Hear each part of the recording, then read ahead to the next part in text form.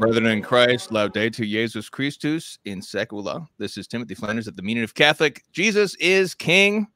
Happy to be joined once again by the biblical scholar, Dr. John Bergsma. Dr. Bergsma, thank you for coming on the show again today. Absolutely, Tim. Always my pleasure. So today we're talking about Jeremiah, and we've got links below if you want to sign up for the Emmaus Academy. It's a great resource for forming Catholic minds and souls and hearts, especially through the Holy Scripture. And you have a course right now called the Major Prophets, which goes through Isaiah, Jeremiah, Ezekiel, and Daniel.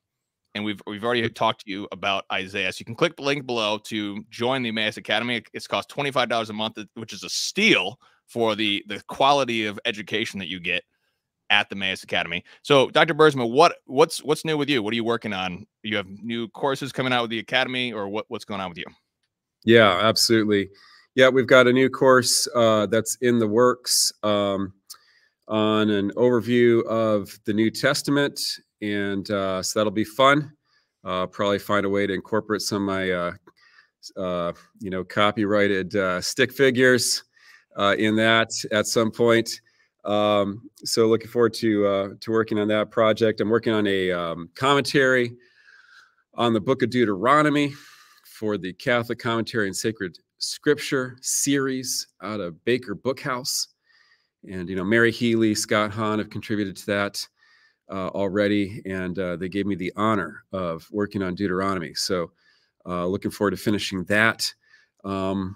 Also working on a textbook with a bunch of an ecumenical group of Pentateuch scholars. We're working on a textbook on the Pentateuch for theological students and for clergy, trying to get away from the dead and deadifying, if that's a word, paradigms of the 19th century, the documentary hypothesis, etc., that really obfuscates the meaning of God's word. And we're experimenting with other paradigms for understanding the first 5 books of Moses. And for the first time, this consortium of about 30 Protestant, Catholic, and Jewish scholars that I've been working with, we're putting together a textbook on the Pentateuch for use in colleges and seminaries. And so that's really exciting. And we hope that will move the needle a bit on biblical scholarship worldwide.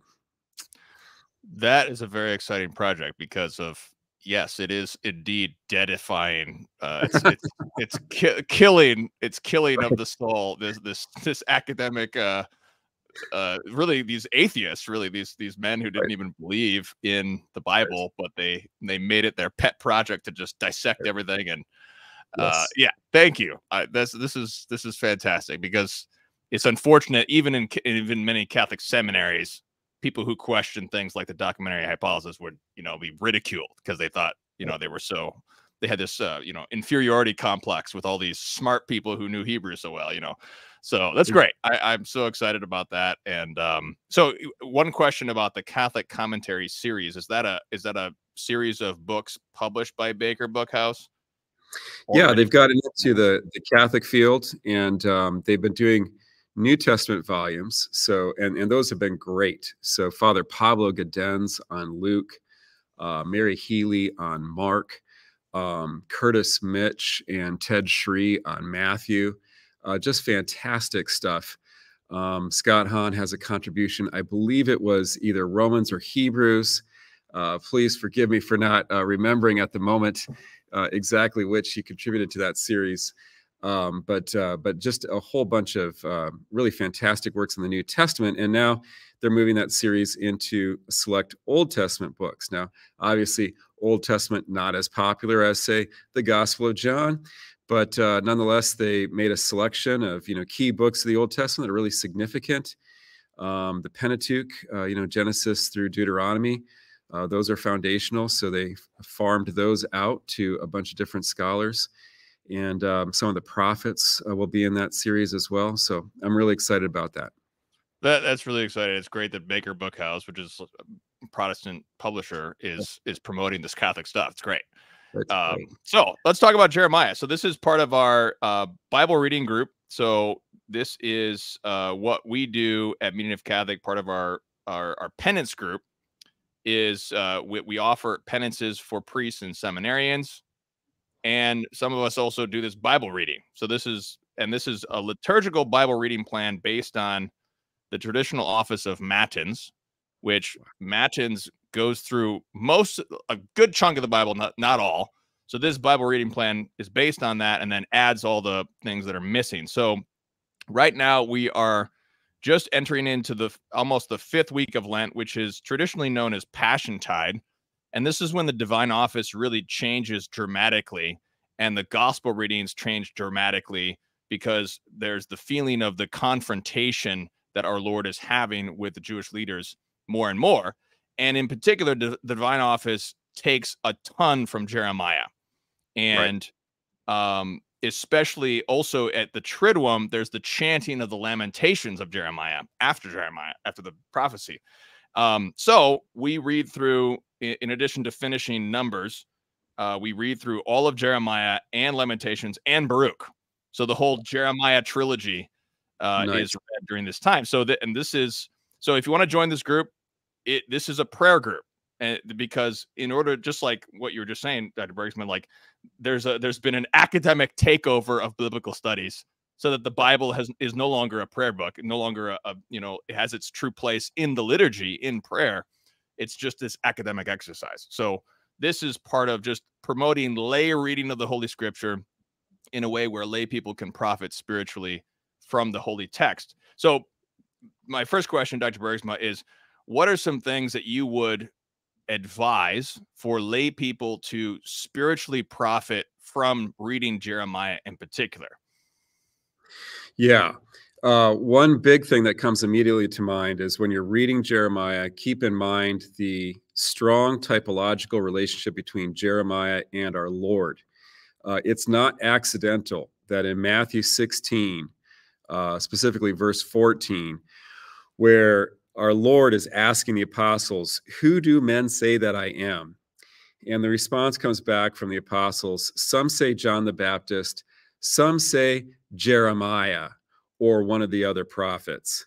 And it's significant that Jeremiah is the one who's mentioned by name as specifically the prophet that our Lord most resembles. And I would definitely agree.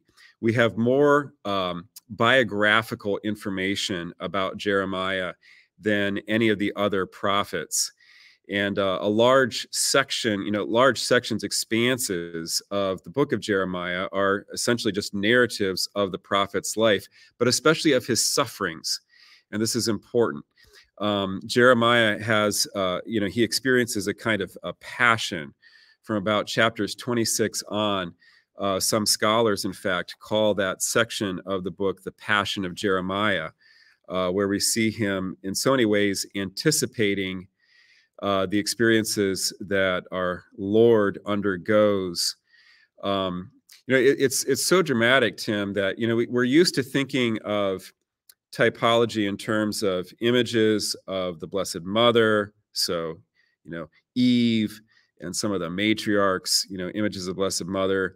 We're used to thinking of images of the Eucharist or images of our Lord. Our Lord's a new Adam. He's a new David. But the typology in Jeremiah gets so specific that you even have a type of Pontius Pilate. Okay, you got a guy who anticipates, whose character resembles, and that's King Zedekiah. He's this weak-willed civil magistrate. And when you look at his interactions with Jeremiah, you cannot help but, I can't say recollect, because it's not something that happened in the past from the perspective, but pre-collect the narrative of our Lord's passion from the gospel, where I also describe this phenomena as déjà vu, okay, where you see something in the Old Testament that makes you think of something that you're going to see later, but not yet. And when you look at that interaction between Jeremiah and Zedekiah in the narratives in the second half of the book, you're just struck by how Zedekiah's personality is so similar to Pilate's. So it's, again, very striking. There's lists in my textbook on the Old Testament, my Catholic Introduction to the Bible Old Testament from Ignatius Press. I have a whole listing of the the typological parallels between Jeremiah and our Lord, which are, again, I would argue, more specific than any of the other prophets. Now, all the prophets in various ways resemble Jesus, but Jeremiah most of all, and especially in his suffering. So how can we profit from this book? Well, definitely read with an awareness of how the prophet's experiences, the events of his life, the situation that he undergoes, are constantly need to be interpreted and received and contemplated with the life of our Lord, as it were, in the background. Excellent. Yeah, that was one of the most powerful things that I got out of your class, that section of your major prophets class when I was doing the Emmaus Academy. Let me just read.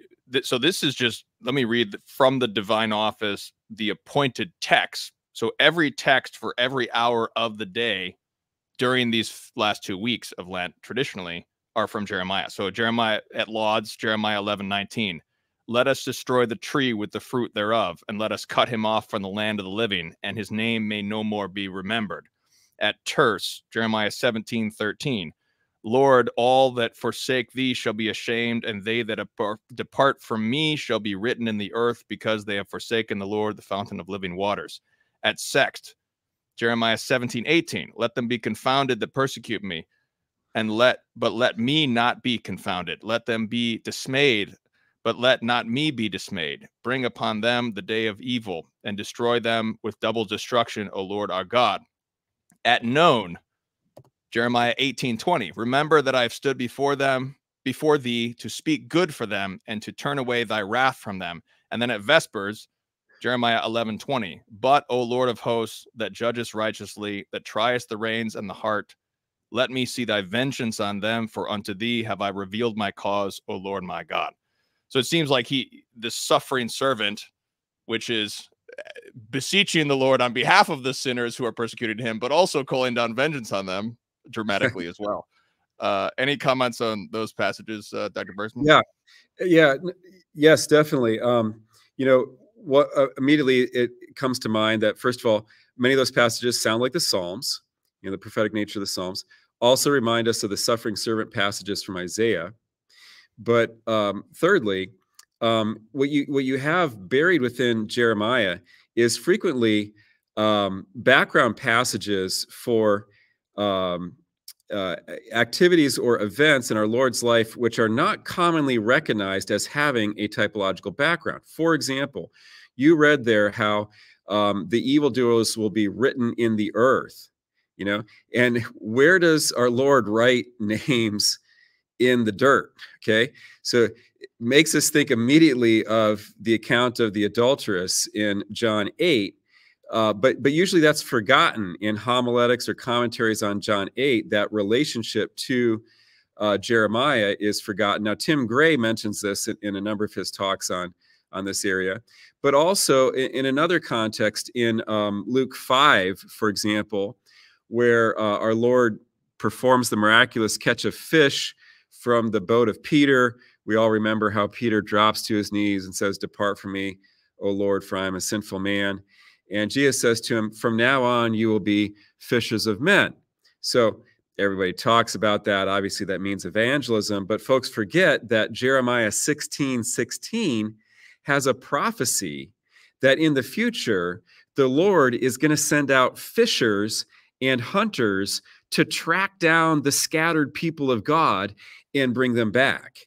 And that forms the kind of the prophetic milieu or context for understanding our Lord's statement, "I'm going to make you fishers of men."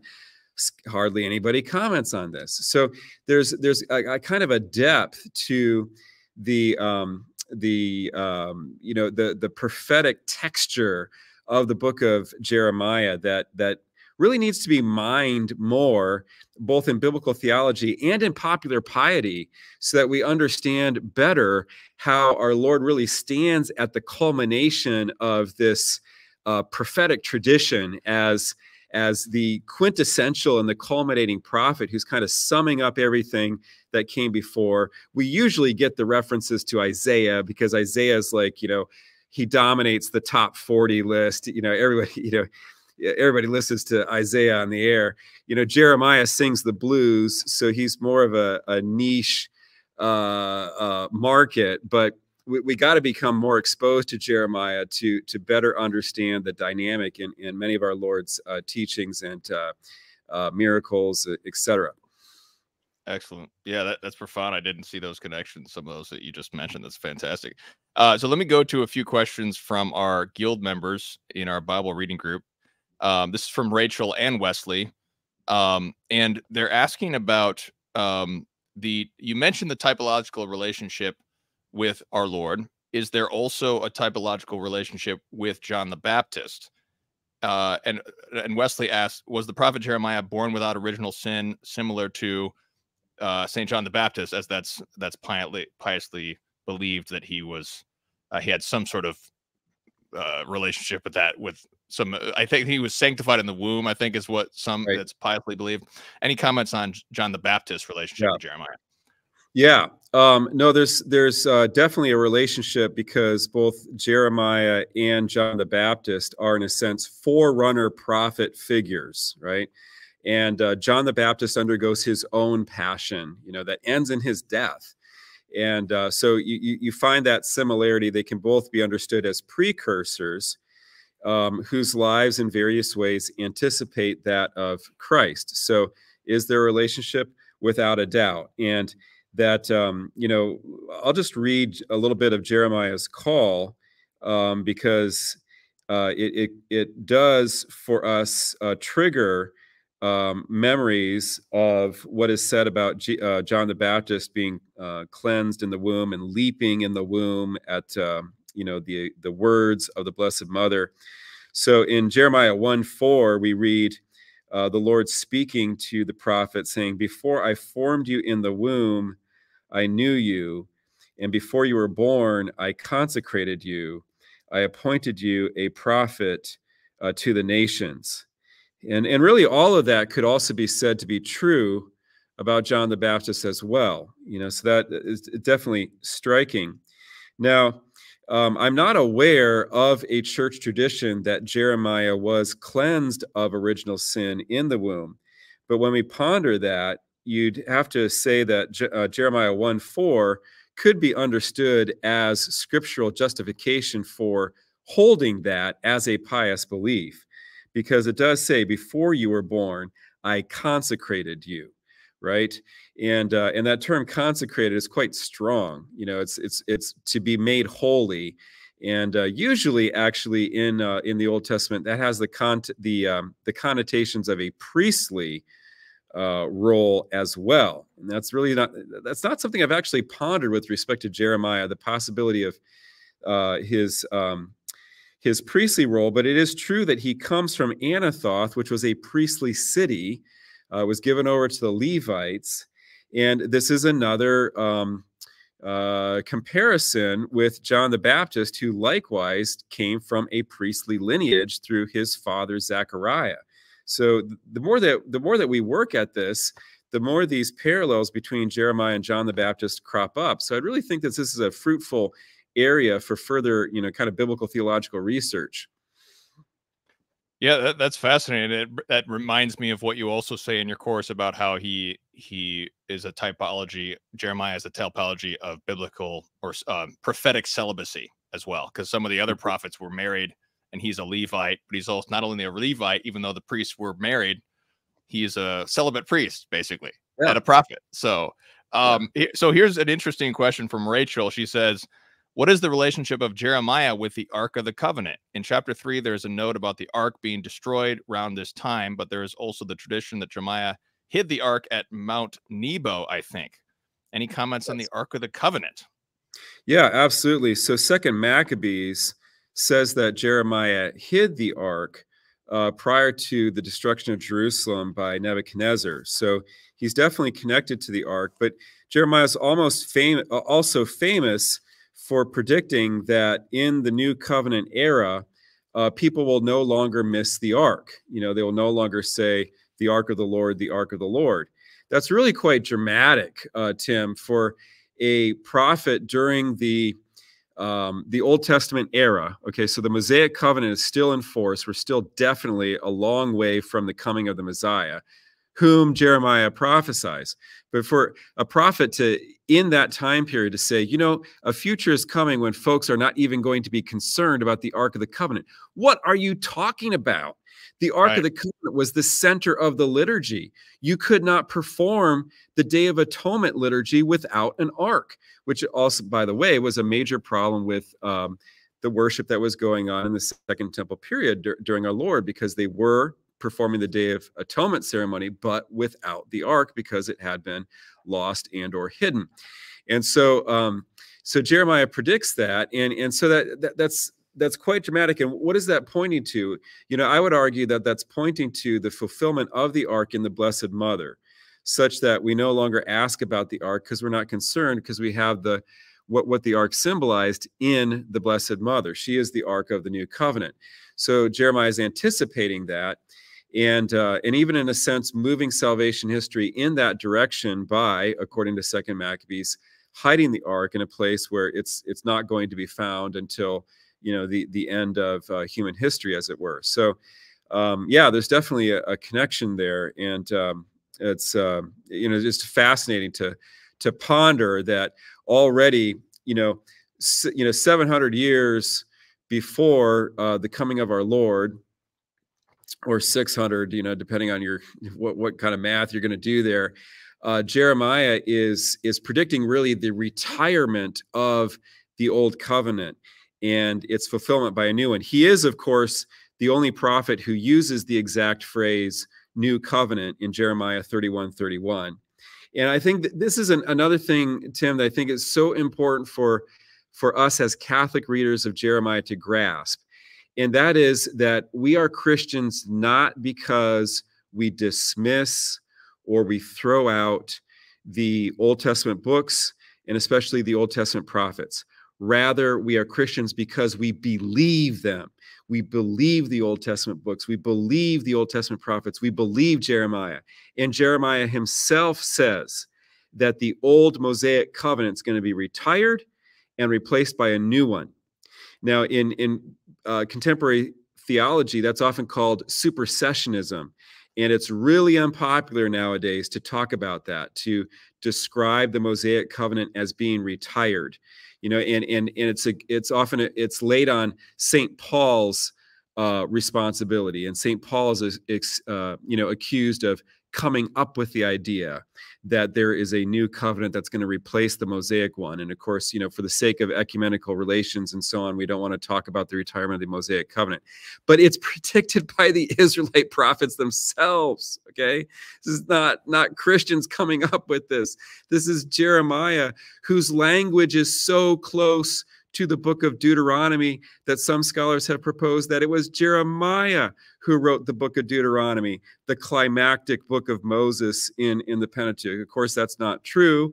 Moses wrote Deuteronomy, and Jeremiah imbibed that book and reflects the language of Deuteronomy throughout his book. But we are Christians because we believe the Old Testament. We believe that what the prophets spoke is true, and it was fulfilled in Christ, and we stand on their testimony.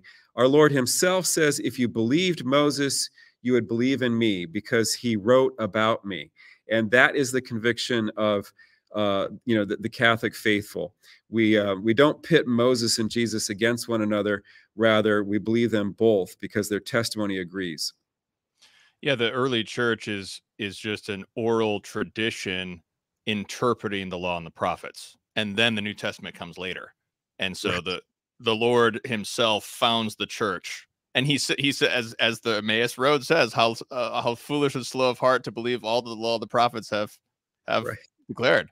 Do you think that because the thing I just thought of when you said Deuteronomy, because the thing that's always struck me when Moses predicts the coming of the prophet like me, and Right. what makes Moses as a prophet different than all the other prophets, because they could have said, well, Jeremiah, are you the prophet like Moses? Or Isaiah, are you the prophet? But Moses is a prophet, but also a lawgiver. And all the other prophets don't really do that until Jesus is the new Moses. And he says, you have heard it said, but I say to you. And then he's giving a new law. So he's truly the new Moses, which I see as a parallel passage to there will be a new covenant. Yeah. What are your thoughts on what's the connection Jeremiah and Deuteronomy? Yeah, strong connection. So Jeremiah, Deuteronomy and Jeremiah are one of the two most closely linked books in the Old Testament. And the language of Deuteronomy is repeated arguably more in Jeremiah than any other Old Testament book.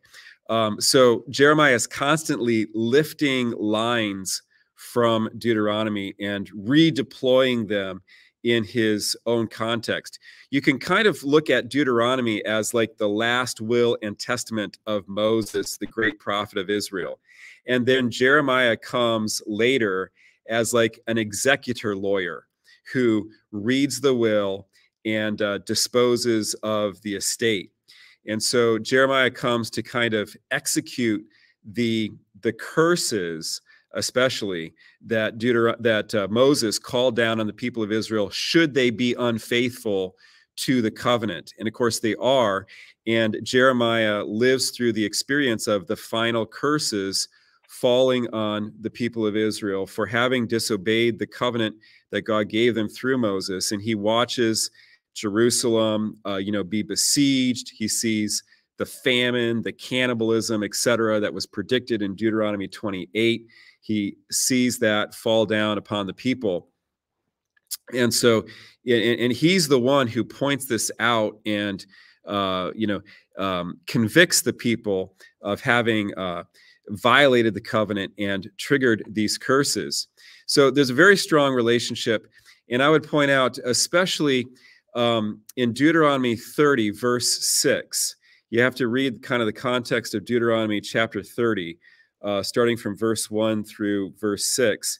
And you'll see that there Moses prophesies the future of the people of God in broad strokes. And he says, when all these things happen to you, the blessing and the curse, the blessing was experienced under David and Solomon. The curse was experienced after Solomon all the way until the decline and the exile. And then Moses goes on and says, and when you call all these things to mind among the nations where the Lord your God has scattered you. And so Moses is saying there, you're definitely going to get exiled and you're going to get scattered and, in captivity.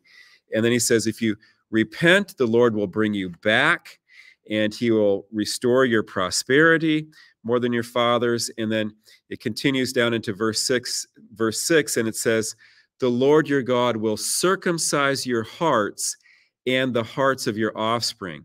That is the closest that Moses gets.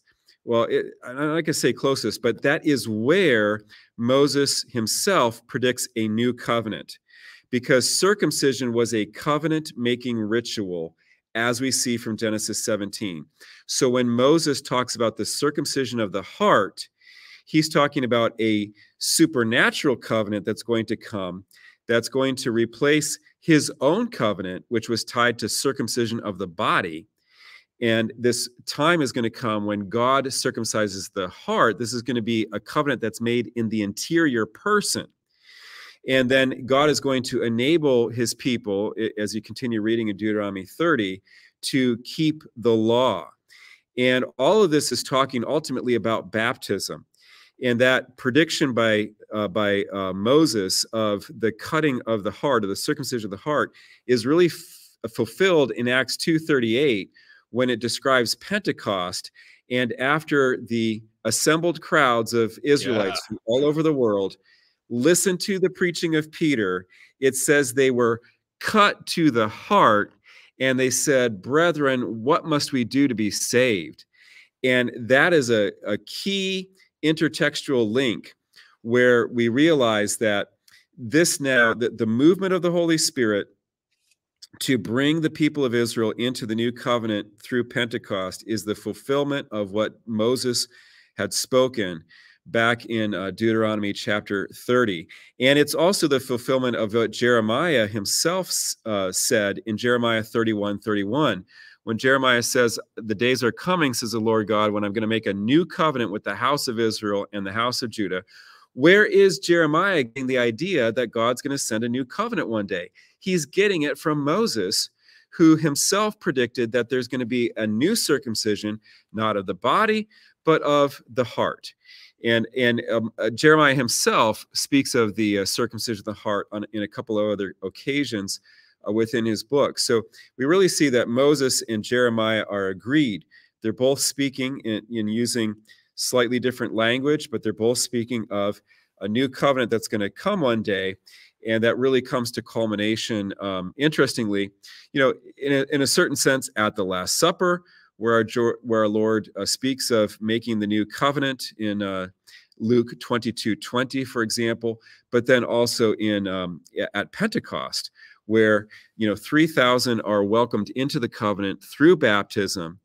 And baptism is the circumcision of the heart, as we later read in the later verses of Colossians chapter 1, where St. Paul describes baptism as the circumcision not made by hands.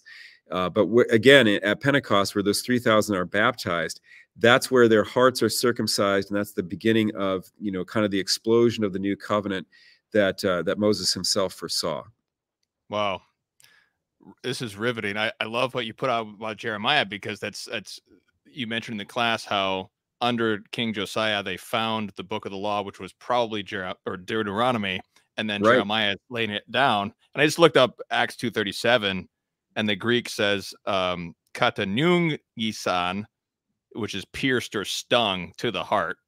And I love what you say in the class. You tied it all in with the Eucharist, because when the Lord says, this is the blood of the New Testament, he's just quoting Moses when he said, this is the blood of the covenant in Exodus, except he's adding the word new. So he's doing the same thing Moses did, starting the new covenant with the blood, with his own blood. This is fantastic. Let me ask one last question from Wesley. He says, what's the context around Jeremiah 29? 29:11 is a very popular Bible verse, the Protestant and Catholic, for the Protestant and Catholic world, and would be interesting to hear the Catholic commentary about it. Seems like when I was a Protestant, they would quote 29:11, which is, I know the plans I have for you, plans to prosper you, etc. This is when Jeremiah is sending out this letter of comfort to the exiles. And it seems that Protestants are quoting this in a very subjective sense, which is true, of course. And kind of ties into this circumcision of the heart we're talking a little bit about. Can you comment on, give us a Catholic context for 29:11? Yes, absolutely. So it's good to bring in Jeremiah 29:10 as well, where Jeremiah says, when 70 years are completed for Babylon, I will visit you and I will fulfill to you my promise and bring you back to this place. That promise of Jeremiah's 70 years becomes very significant in the flow of salvation history.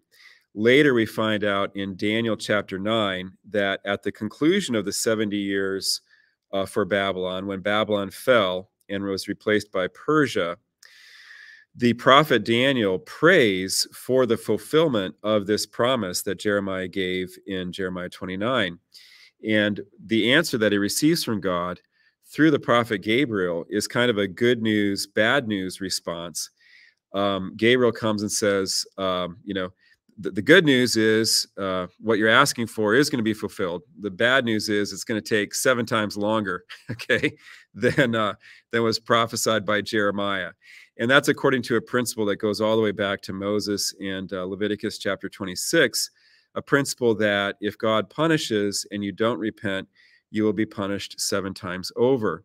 And so the angel Gabriel in Daniel 9 says the period of probation or of penance is going to be extended, Daniel, by a factor of 7. So no longer 70 years, but 70 times 7, or about 490 years, roughly 500 years. And that is roughly the time span between the Babylonian exile and the coming of our Lord. And so that becomes very important in salvation history. And so if we look in the context of Jeremiah 29, we can, we can take it and we can pray it and apply it to ourselves, and that's all well and good, and that's what our Protestant brothers do, and that's not wrong necessarily. But the original context is really talking about the people of God as a nation, the people of God as a body, and how that this time of penance is eventually going to come to a close, and these plans for welfare and future and a hope are actually associated with the Messiah. It's the coming of the Messiah that's going to be that's going to bring welfare, a future, a hope, God's presence, restoration of blessing, etc. So this is the inbreaking of the new covenant. Now, despite all that, we as Catholics would say, granted, there are many senses of Scripture. There's the literal sense, there's the allegorical sense, there's the moral sense, there's the anagogical sense. So I would say the literal sense of this text is, Jeremiah predicting that the people are eventually going to return from Babylon and have their fortunes restored. Allegorically, we see it in light of Christ, and we see that these plans for a future and welfare are really associated with the coming of the Messiah and Jesus' inauguration of the new covenant. But when we get to the moral sense, that's like, how does it apply to my life? And it's true that Christians in the contemporary era, where we live in a kind of social exile, where the Christian nations, the Christian republics, and the Christian kingdoms of Europe and of other places, at one time, Latin America was a Christian landmass politically, etc. All of that has dissolved, and so virtually all Christians are living under essentially secular regimes around the world. We do not have the political power that we had in certain areas and at certain times earlier in Christian history, and so we're all living in a kind of exile, as Dr. Hahn has been expounding upon, on his Sunday reflections during this Lent.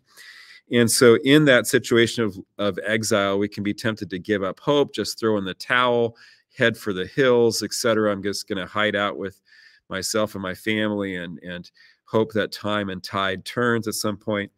And Jeremiah really speaks to us in this condition and says, don't take the option of placing your head in the sand and trying to avoid all contact with external society, but take hope and be encouraged, because the Lord always has plans for the good of His people. And that is no less true today than it has been in the past. Yes, we're in a kind of a political exile, but we also have Christ present, body, blood, soul, and divinity with us all the time in the Eucharist. We have the power of the sacraments. We have the prayers of the saints. We have the powers of spiritual warfare that are still resident in the church, and everybody knows it, because when anybody comes across a demon-possessed person, they call for a Catholic priest. It's kind of a universal recognition that only the Catholic Church has true authority in spiritual warfare. So there's many reasons for hope and for boldness, even in the situation that we find ourselves in. Fantastic. This is a great way to end this. This is you had just illuminated the whole musical intro of this whole podcast is the lay apostolate theme, because it starts with a painting of the Babylonian exile, and then it has the Immaculate Conception, which is an icon of Joachim and Anna kissing, which is the Immaculate Conception, and then we have the betrothal of Mary and Joseph, which is all taking place in that 490 span there. So this is the beauty of God's providential plan. Indeed. I was struck by that. Absolutely. Watching the intro, I was thinking, wow, this is very Jeremianic. Yeah. Perfect. Wow. Wonderful. Well, Dr. Bergsma, it's been a pleasure and honor as always. Thanks for coming on. I hope to have you back on in the fall when we read through Ezekiel and Daniel. Ezekiel's one of the toughest ones for sure. So yeah, look forward to that. So Dr. Bergsma, make sure you go to the link below, sign up for Emmaus Academy. Your mind will thank you for the formation you get at a steal price. So go to Emmaus Academy. So with that, let's invoke Our Lady, and we'll close out here. Let me pull up our This is the Russian icon of Fatima that we use here. Okay, let's pray. In the name of the Father, and the Son, and the Holy Ghost. Amen. Hail Mary, full of grace, the Lord is with thee. Blessed art thou among women. Blessed is the fruit of thy womb, Jesus. Holy Mary, Mother of God, pray for us sinners now and at the hour of our death. Amen. In the name of the Father, the Son, and the Holy Spirit. Amen.